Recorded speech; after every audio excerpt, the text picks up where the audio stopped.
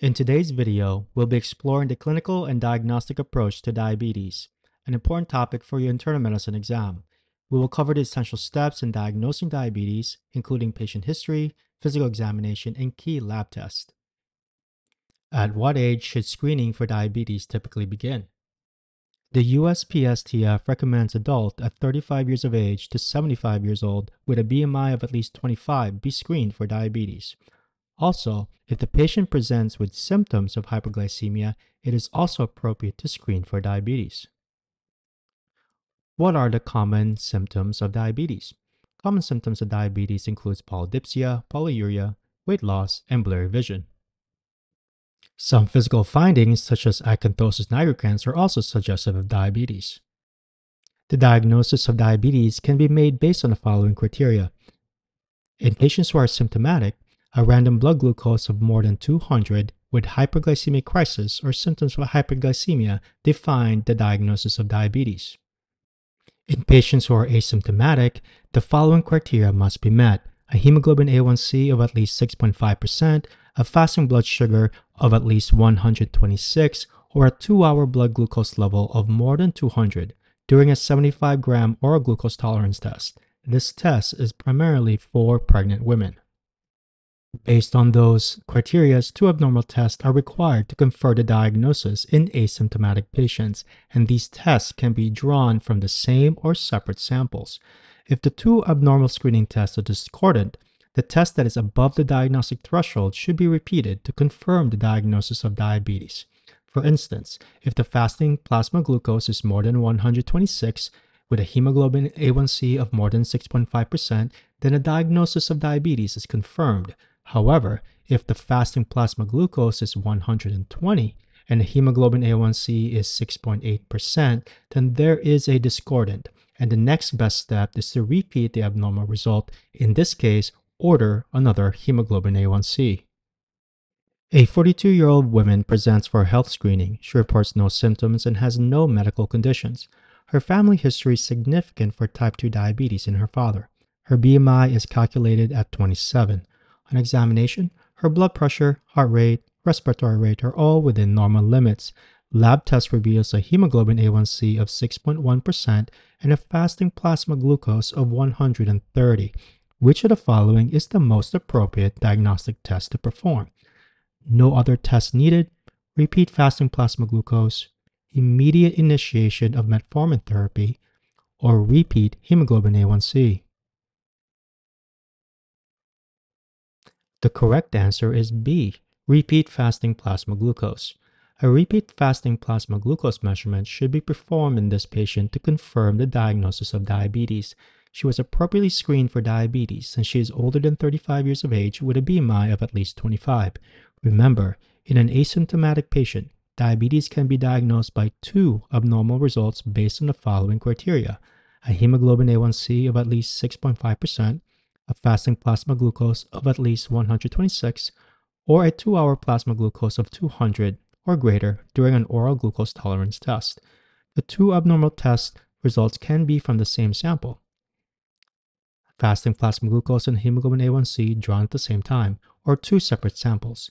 If the 2 tests drawn at the same time are discordant, such as in this patient, then the test that is higher than the diagnostic threshold should be repeated.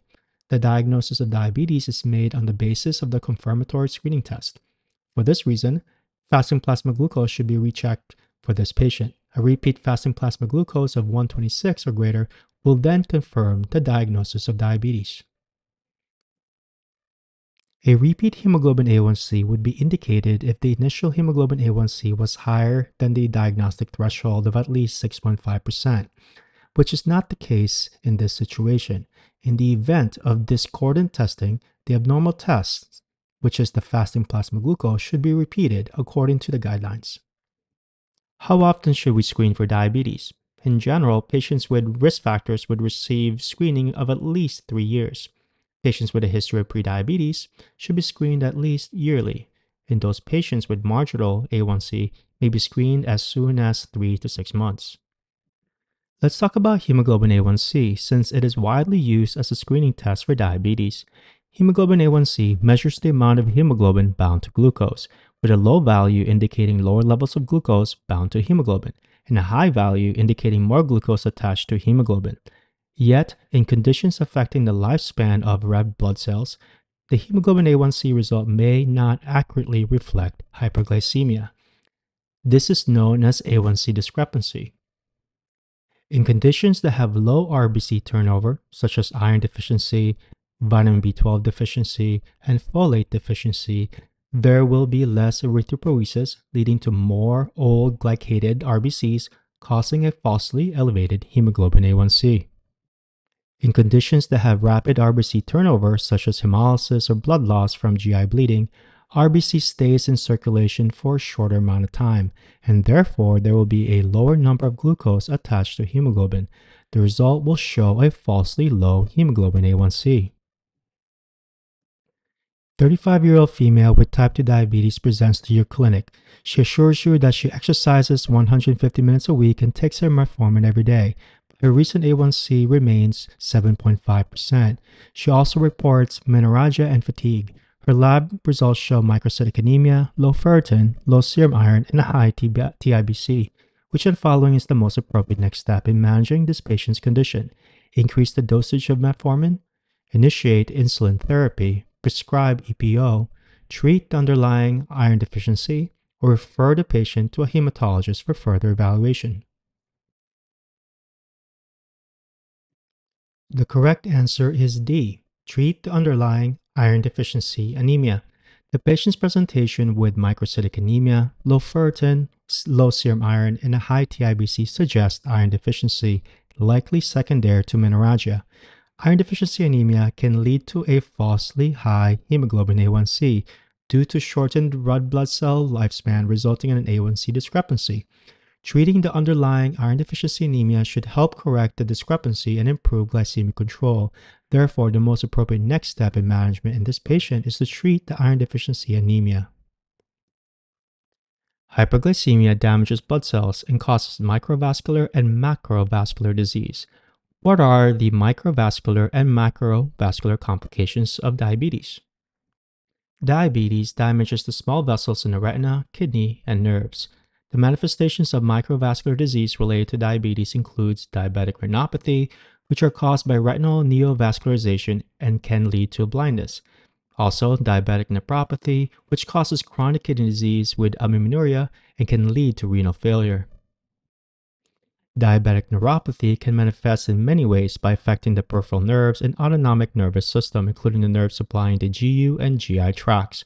Peripheral neuropathy causes loss of feeling in feet, which can lead to undetected trauma, can lead to subsequent ulcers, and even amputation. Autonomic dysfunction or failure manifests as orthostatic hypotension, hypoglycemic unawareness, gastroparesis, and neurogenic bladder. Screening for microvascular complications are important. Retinopathy should be screened with yearly retinal exams. Nephropathy screened with yearly urine tests for albuminuria by ordering a random spot urine albumin and urine creatinine, with a number of more than 30 being significant. Yearly foot exams and monofilament tests is important to assess for development of peripheral neuropathy, and there are no recommendations for screening for autonomic neuropathy. Macrovascular complications involves the cerebral, coronary, and peripheral vasculature, leading to cerebrovascular disease such as ischemic strokes, coronary artery disease, and myocardial infarctions and peripheral arterial disease. Unlike microvascular complications, there is no recommendation for screening for macrovascular disease. The most important ways to reduce macrovascular complications includes starting patients on moderate intensity statin, recommended for primary prevention of hyperlipidemia, controlling blood pressure, mostly BP goal of less than 130/80, and if the patient smokes, encourage tobacco cessation. Type 1 diabetes is characterized by insulin deficiency due to destruction of insulin-producing beta cells in the pancreas. This destruction can result from autoimmune processes, idiopathic causes, or acquired conditions such as pancreatectomy or pancreatitis. Immune-mediated type 1 or type 1A diabetes accounts for about 5 to 10% of newly diagnosed diabetes cases.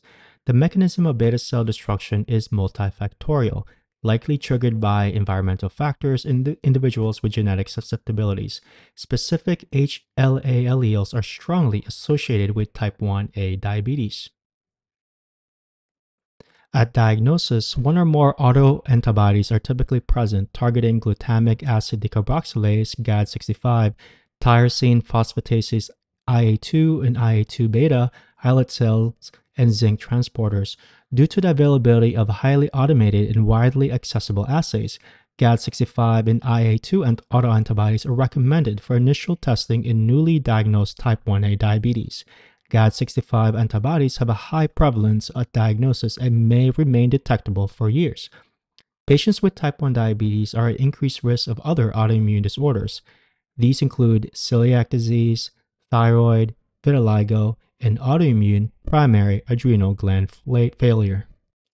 Idiopathic type 1 diabetes, or type 1B, is characterized by variable insulin deficiency due to beta cell destruction without the presence of autoantibodies. Patients with type 1B diabetes may experience episodic diabetic ketoacidosis. Typically, individuals with type 1B diabetes have a strong family history of type 2 diabetes. And acquired type 1 diabetes involves beta cell destruction that can result from diseases affecting the pancreas or from the effects of drugs or infections. This type of diabetes may lead to impaired insulin production or secretion, ultimately resulting in type 1 diabetes.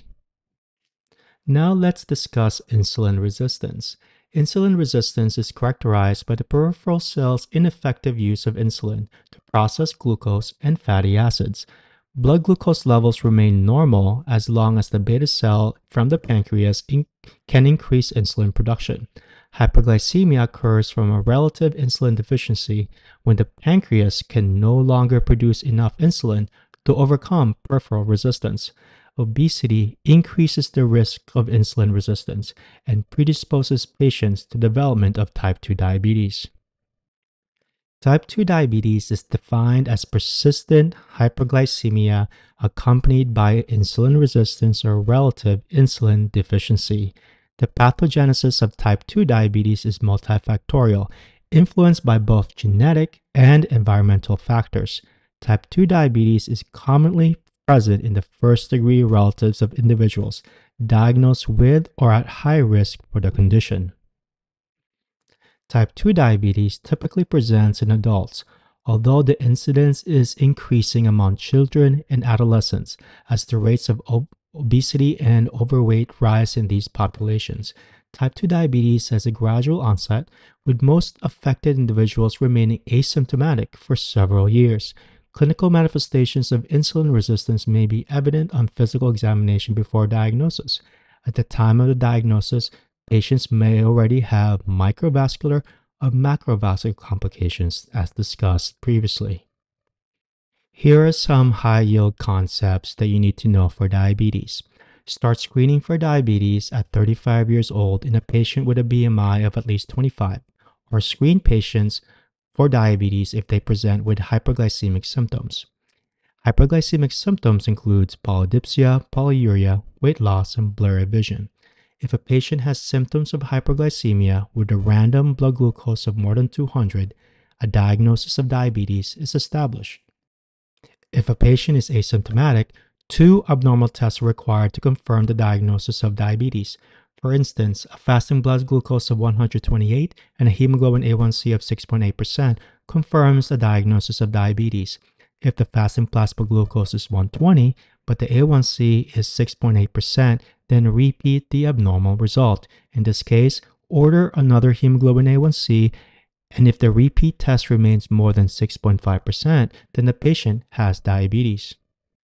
Be careful in interpreting A1C since hemoglobin A1C may be falsely high or low depending on the RBC turnover.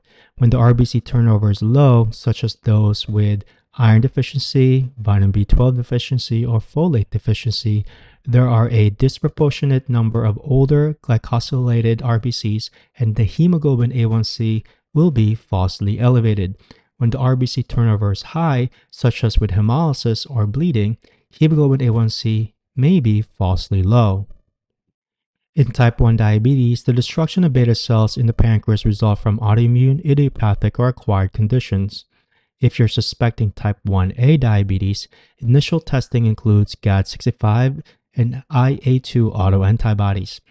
Type 1B diabetes is related to beta cell destruction without the presence of these autoantibodies. Type 2 diabetes is due to persistent hyperglycemia accompanied by insulin resistance or relative insulin deficiency. Diabetes causes microvascular and macrovascular complications. The microvascular complications requires annual screening, and this includes retinopathy exam, neuropathy, and nephropathy exam. And macrovascular complications are diseases that involve atherosclerotic disease such as CAD and stroke. Screen for microvascular complications yearly and prevent development with aggressive glycemic control. This ends the talk on clinical and diagnostic high-yield key points on diabetes. Thank you and good luck.